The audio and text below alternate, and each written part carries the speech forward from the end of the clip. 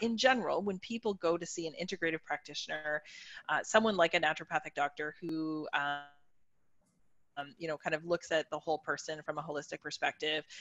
The first thing that we do is to try and figure out what's going on. And sometimes that means looking for things other than hormones, right? So oftentimes women will come in and say, I know it's my hormones. Can you help me feel better? And over the course of talking to them and getting their history and learning about them, it's like, well, it actually might not be your hormones. So the first thing is to really work with somebody who can look at your symptoms through the lens of perimenopause, but also has the experience and the knowledge to look for other things that could be important too. So sometimes, people will, get great advice from a friend or a neighbor or a sister, but it's not the right advice for them because maybe it wasn't the hormones. So first thing that we do is we get a really good history of what's happening now, but also what your reproductive history was. So did you have PCOS? Did you have endometriosis?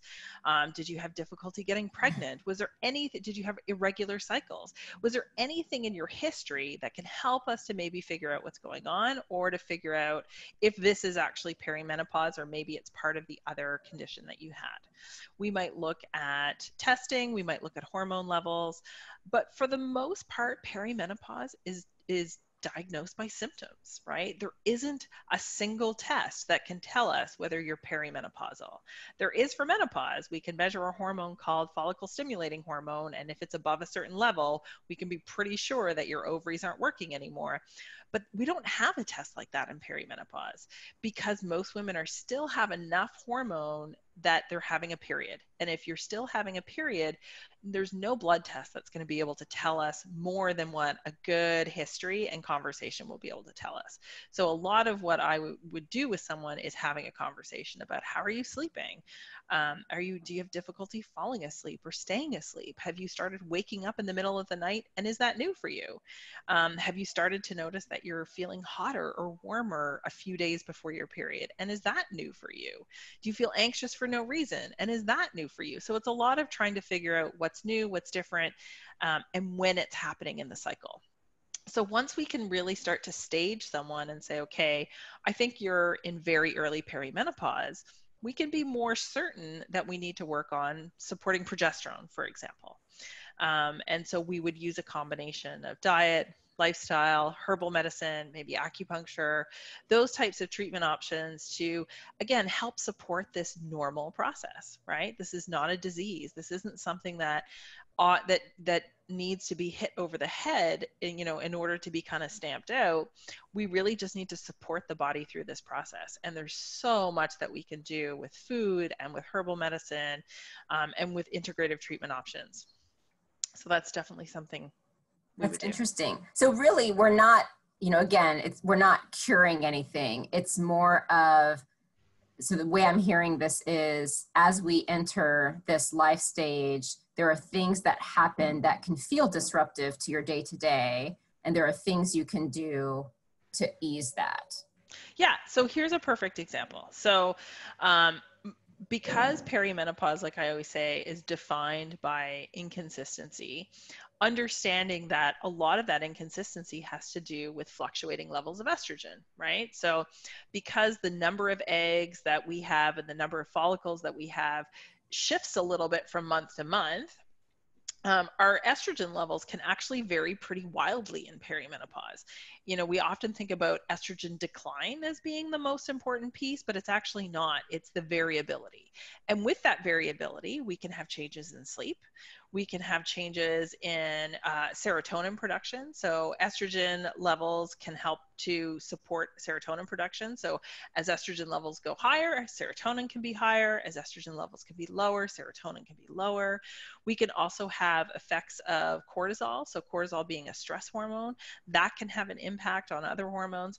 So a lot of these things, which may not have even been noticeable in our 20s and 30s because we had this nice steady level of hormones, are now very noticeable. They're now front and center. So if we can support that fluctuating level of estrogen, if we can support neurotransmitter production, if we can support managing that stress level, then the hormone symptoms will be less noticeable and more manageable. So if, sometimes we're not treating the hot flashes, we're treating the things that are interfering with how your body copes with that change. Got it. So with So I guess, you know, if you look at the optimal way a woman's body evolves, meaning let's assume we have a woman that you're working with and, you know, she's not sleeping great and it's been regulated, and then menopause happens and you have that whole shift in estrogen. Yeah. You know, again, like I don't know this space very well, so I'm really excited to learn here, is we hear vaginal dryness. Mm-hmm. We hear you go on the hormone therapy, which I hear Yep. different reviews about whether or not it's effective. Yeah, for sure. You need to be on it. And then, but then I also hear women say, oh my God, your 50s are the best. So I'm hearing like these changes where it's like, oh my God, it seems like it's over and it's hard and like, you know, sex is so different, but then 50s are the best. So can you, since you see these women and like know the symptoms and not the Instagram posts of how everything's great, right. understand like when we get to the end part, what should we expect and how do we live that amazing 50s life, and what that might look like? Right. So that's a great question, because one of my big whys is, you know, helping women to understand that perimenopause and menopause is not a death sentence. It is not the end of the world. Life does not go downhill after this, but it could be a rocky kind of few years, right? And so I use the analogy of you're going to get there either way, but you can choose to either take the bumpy road or the paved road, right?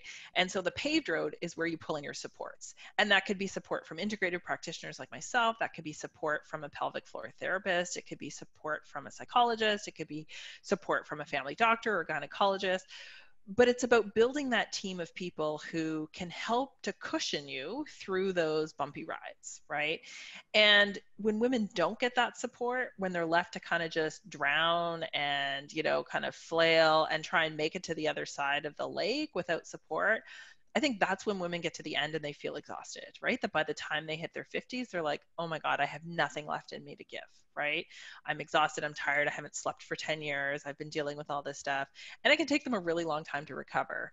But when women are supported, when they're taught what's happening and when they're taught how to, you know, sometimes I hesitate to use the word manage, but when they're taught to kind of cope with these changes as normal and natural, they feel empowered. And when you come through that, when you come through this experience that, you know, you share with half the planet, because we all go through it in some way or another, it can energize you. It can really motivate you to want to do, you know, your best in other parts of your life. So I think that what I really want women to understand, and what I'm starting to see on social media, and I love to see kind of women saying, it doesn't have to suck, and it isn't going to suck. Like, you don't have to look at this as the beginning of the end, right? You know, it's not that everything goes downhill, it's that everything changes. And let's work on that change together, and let's support you through that change so that you can actually feel better on the other side than you did before.